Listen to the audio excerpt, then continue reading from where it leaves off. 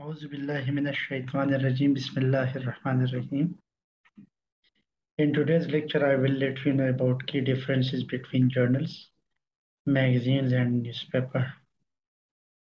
जैसे कि आपको पता है कि मुख्तलिफ इश्यूज पे हम बात करते रहे। इससे पहले हमने स्ट्रक्चर ऑफ पेपर्स का भी बताया और उसमें फिर how to right a KG title भी बताया, एब्स्ट्रैक्ट भी बताया, कीवर्ड्स, इंट्रोडक्शन। तो आज का ये जो लेक्चर है, बहुत सारे रिसर्चर्स स्पेशली इन पाकिस्तान इसमें जो है ना डिफ्रेंशिएट नहीं कर सकते कि what is journals, magazine and newspapers. आज की ये जो वीडियो लेक्चर्स है ये स्कॉलर्स ड्रीम के लिए, लाइब्रेरियंस के लिए, एकेडेमिया के लिए इंतहाई जो है ना करामत साबित होगी। तो मुझे उम्मीद है आपकी ये वीडियो पूरी की पूरी देखेंगे। So let start. What is periodical?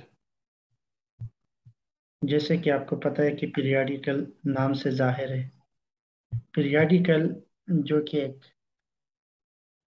सिलसिला हो, इसको सीरियल भी कहते हैं, और वक्फे वक्फे से कोई चीज़ पब्लिश होती है, रेगुलरली बाकायदगी से आती है, पीरियाडिक ज़माने के मुताबिक अगर लिया जाए तो। पीरियाडिकल का मतलब ये है कि एक मुसलसल, मतलब रेगुलरली या बाकायदगी से कोई चीज़ पब्लिश होती है, उसे कहते हैं पीरियाडिकल। डिफिनेशन इसकी यही है कि ए पीरियाडिकल is anything that comes out पीरियाडिकली,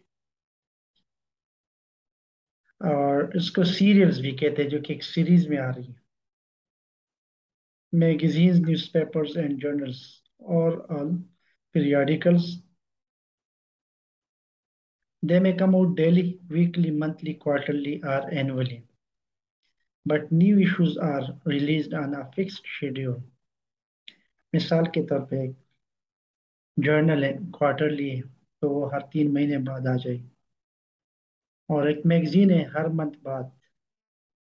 एक न्यूज़पेपर है, डेली या वीकली। एक न्यूज़पेपर कभी कभार जो है ना अमूमन डेली होती है, लेकिन वीकली न्यूज़पेपर।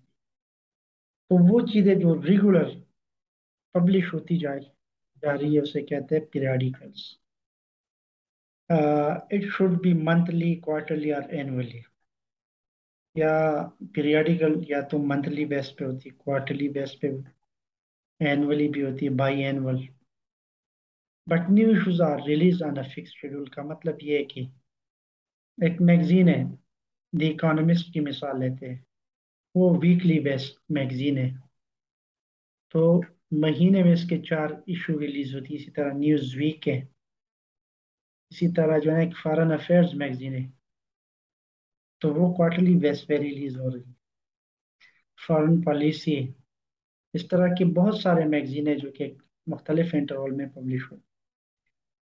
कुछ एकेडमिकल जर्नल्स होते हैं क्वार्टरली, बाई एनुअल, और इसी तरह बाई मंथली, 2 महीने बाद जो है ना एक जर्नल रिलीज करती है ऑर्गेनाइजेशंस।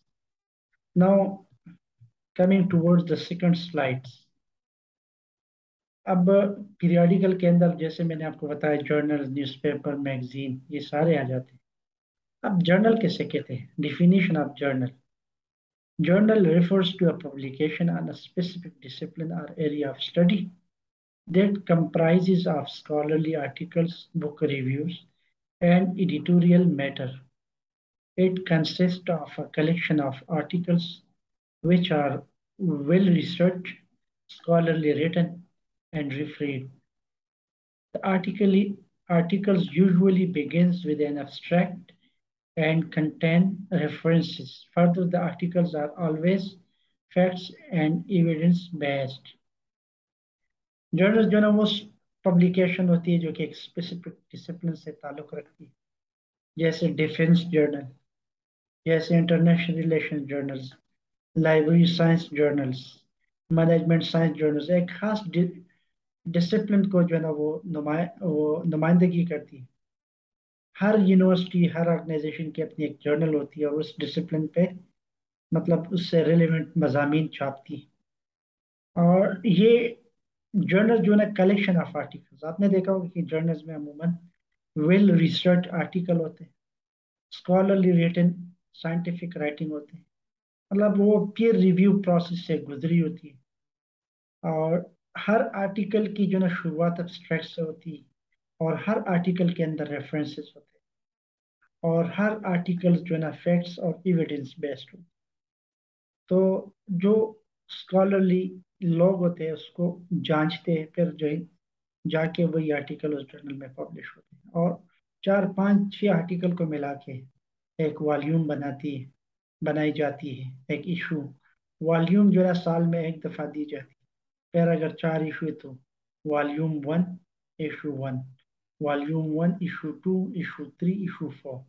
हर साल बाद वॉल्यूम अक्सर चेंज की जाती है, कहीं पे जो है 2 साल बाद भी वॉल्यूम चेंज की जाती है। तो आपको, मुझे उम्मीद है, डिफिनीशन ऑफ जर्नल्स के बारे में पता लग गया कि जर्नल किसे कहते हैं। इसमें अमूमन स्कॉलरली आर्टिकल्स होते हैं। अच्छा, कंटेंट्स इन अ जर्नल, कौन से जर्नल्स में कंटेंट्स आते हैं? Current research and developments. अमूमन आपने देखा होगा कि करंट जो ट्रेंड चल रहा है किसी भी डिसिप्लिन में, उसी पे आर्टिकल्स आ रहे हैं। लिस्ट ऑफ सोर्सेज यूज्ड, जो सोर्सेज उसने यूज किए होते हैं उसके रेफरेंसेस में। Use of technical jargons, her discipline के जो है ना टेक्निकल टर्म्स होती है, वो भी इस जर्नल में, मतलब मेडिकल के टर्म्स इंजीनियरिंग के टर्म्स से अलग है, लाइब्रेरी साइंस के टर्म्स सोशल साइंस के टर्म्स से अलग है, आईआर के जो टर्म्स होते हैं वो जो ना बाकी डिसिप्लिन से अलग होते हैं। सोफिस्टिकेटेड एंड एडवांस्ड, आपको पता है कि अमूमन जो रिसर्च बेस्ड जर्नल होती है वो एडवांस लेवल की रिसर्च को पब्लिश करती है। Now coming to definition of academic journal, academic journal किसे कहते हैं, ये भी एक सवाल अक्सर रेस किया जाता है। An academic journal is also known as a scholarly journal, इसके भी स्कॉलरली जर्नल कहा जाता है। It is a periodical publication that includes various original research work and reviews of the previous subjects। Academic journal जो है ना आपके discipline से जितनी लिटरेचर रिव्यू को लोग वो जांच पड़ताल करते हैं और इसी से आर्टिकल बनाते हैं। These are written by researchers, ये भी रिसर्चर्स लिखते हैं, या तो एकेडेमिया वाले लिखते हैं या उससे जो एफिलिएटेड स्कॉलर्स होते हैं वही लिखते हैं। Who are experts in a particular branch of study, आपको पता है हर जर्नल के पर्टिकुलर मतलब ब्रांच ऑफ स्टडी के एक्सपर्ट्स होते हैं, हर सब्जेक्ट में पीएचडी स्कॉलर्स होते हैं, और वो एकेडमिक जर्नल को रन करती है। It is a forum that provides the details and critic of subject knowledge, मतलब ये वो फोरम होती है जिसमें सब्जेक्ट, क्रिटिकल सब्जेक्ट और knowledge based subject academia journal में शामिल की जाती है अपनी डिसिप्लिन से रिलेटेड। डिफेंस जर्नल वाले डिफेंस एक्सपर्ट करते होते हैं, हाँ, फॉरेन पॉलिसी जर्नल वाले फॉरेन पॉलिसी मेकर वाले करते हैं। इसी तरह मैनेजमेंट साइंस के जर्नल जो है मैनेजमेंट साइंस के एक्सपर्ट इसको पीयर रिव्यू करते होते तब जाके वो एकेडमिक जर्नल बन जाती है। Now, in this slide, I will explain what is magazine. Magazine भी periodical या serial का हिस्सा है। A magazine is a form of a periodical press publication, often geared to journal as well as the special audience। आपने अक्सर देखा होगा कि मैगजीन या तो स्पेशल ऑडियंस के लिए भी बनाई जाती है। मिसाल के तौर पे फूड मैगजीन, जो फूड आइटम प्रेजेंट करते होते हैं। मैकेनिकल जर्नल्स जो है ना वो मैकेनिकल इंजीनियरिंग की चीज़ें को, और इसी तरह आर्ट्स के जर्नल को आर्ट्स की चीज़ें, और सोशल साइंसेस के मैगजीन जो है ना उसमें सोशल साइंसेस की एरिया को कवर किया जाता है। Whose article are written by staff writers or freelancers, इसमें कोई भी कंट्रीब्यूट कर सकता है, या तो स्टाफ राइटर होते हैं या जो है ना वो फ्रीलांसर उसमें मजमून कंट्रीब्यूट कर रहे हैं। Articles are well research and authentic, इसके भी आर्टिकल वेल रिसर्च होते हैं, ऑथेंटिक होते हैं, क्योंकि इसमें जो डिफिनीशन या टेक्निकल टर्म्स यूज होती है वो भी रिसर्च बेस्ड होती है। As the information is collected from different sources and transformed into stories and reports, चाहिए जो इंफॉर्मेशन इसमें कलेक्ट की जाती है वो भी different sources research based information से कलेक्ट की जाती है, और स्टोरीज की शक्ल में और रिपोर्ट्स की शक्ल में वो पब्लिश की जाती है। अब contents of a magazine, magazine में कौन से कंटेंट्स यूज होते हैं? कवर स्टोरीज होती है, एडिटोरियल आर्टिकल्स होते हैं, फीचर्स आर्टिकल होते हैं, कॉलम होते हैं, रिव्यूज होती हैं, एसेस, फोटो फीचर्स। आपने देखा होगा कि मैगजीन में अमूमन ज्यादातर तस्वीर होती है, लेकिन जर्नल में बहुत कम तस्वीरें सिवाय टेबल और चार्ट के आपको जो है ना आप जर्नल में पाएंगे। नाउ पीरियडिकल का जो है एक our Mamba definition of newspaper. Newspapers are for general readers. आपने देखा होगा कि न्यूज़पेपर कोई दुकानदार हो, रिसर्चर हो, एकेडेमिया से रेलेवेंट हो, डॉक्टर हो, हर जगह न्यूज़पेपर पाई जाए। तो ये जनरल रीडर्स के लिए होती है। Newspapers articles are written by journalist. अमूमन जर्नलिस्ट इसमें लिखते हैं, लेकिन ये बात भी मैं आपको बताता चाहूँ कि सब्जेक्ट एक्सपर्ट भी अपनी ओपिनियन का इजहार करते हैं।